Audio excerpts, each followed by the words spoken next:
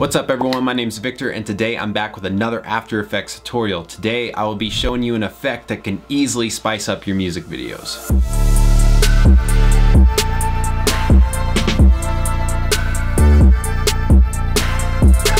And this effect that we're gonna cover is a screen shake. And I remember years ago seeing this effect used really well in some Token music videos. If you don't know who Token is, but you like hip hop, you should definitely check him out.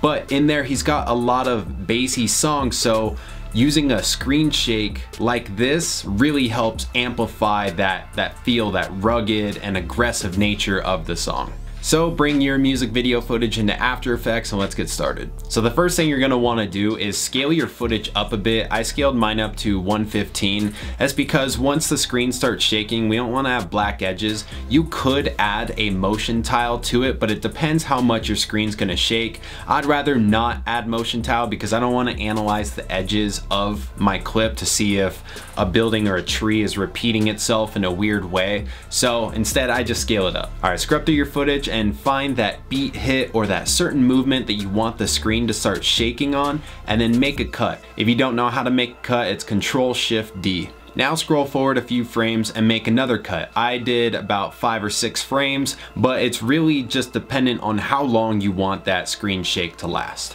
So now you should have a base clip, the spot where you're gonna screen shake, and another base clip. Now go to the transform properties for that layer that we just cut up. Now you're gonna hold Alt and click on the position stopwatch. This will allow us to type in an expression. We're gonna add the wiggle expression. So I typed in wiggle parentheses 20, 50 parentheses. Now you just click out of that and it will be applied. But this is the great part because you can customize that shake any way you want. You don't have to do 20, 50 if that's not what you want to do.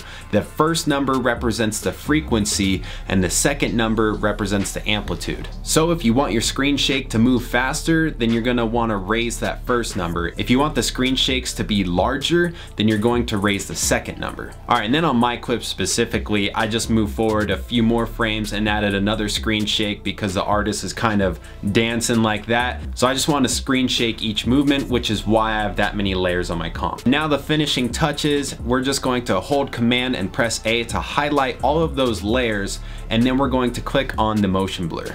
And then that's it. That's how you do the screen shake. It's super easy, but honestly, it can add a ton of energy to a music video, especially a hip hop music video. So I hope this effect helped you guys and you guys can use it in your future projects if you haven't been. Then as always, if you replicate any of these effects that I'm teaching, I would love to see them. If you want to comment them in the comment section or tag me in them on social media at bigvicmedia, I would love to check it out. And then if you like this video, leave me a thumbs up, comment what you thought down below, and then subscribe if you haven't already. I'll see you in the next one.